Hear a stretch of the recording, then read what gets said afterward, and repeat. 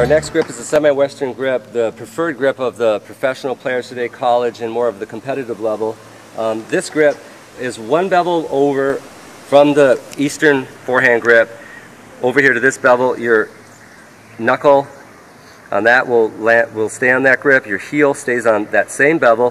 One quick tip is you should spread your fingers out to hold any of these grips so you have a little more surface area for your grip. If I'm going to hold my semi-western around the handle and hold it, which would be really the correct grip, here it's not comfortable in the hand by not spreading the fingers. So you want to make sure that you're opening up your hand and getting a little more surface area on the grip. It's a little more comfortable in the hand also.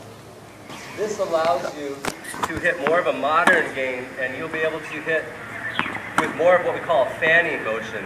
The disadvantages with the continental and the eastern grip is you really can't fan over the ball.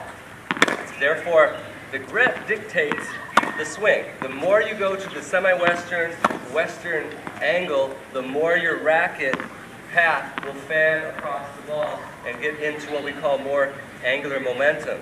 With a grip such as the continental here, I cannot hit topspin because, again, it's not going to work because of the angle of the racket and the wrist. It's anatomically impossible to hit that. So as we start to go with these more severe grips with spinning, with spin, we can hit with a lot more fanning and rotation of topspin.